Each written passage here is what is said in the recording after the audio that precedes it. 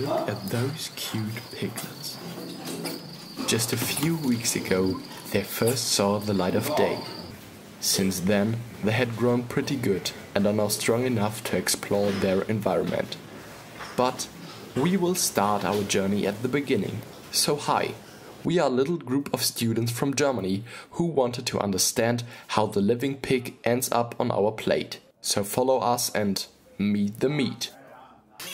Our journey starts with the cute little piglets from the beginning.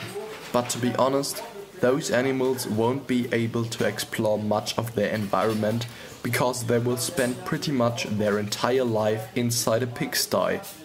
Why? Only for the consumption.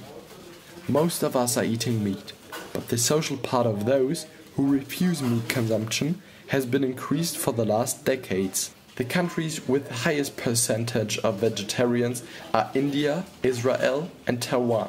In Germany, for example, alone 27.2 million pigs are kept for the purpose of meat production, like the little piglets from the beginning.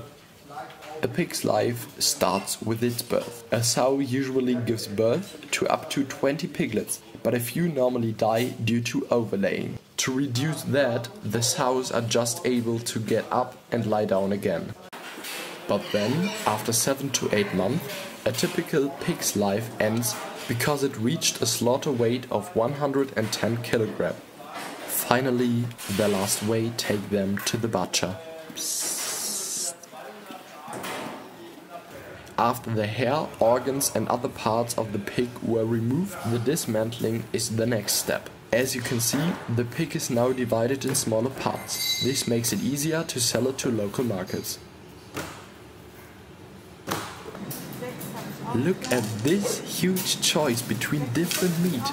But remember, all this is made out of a living pig.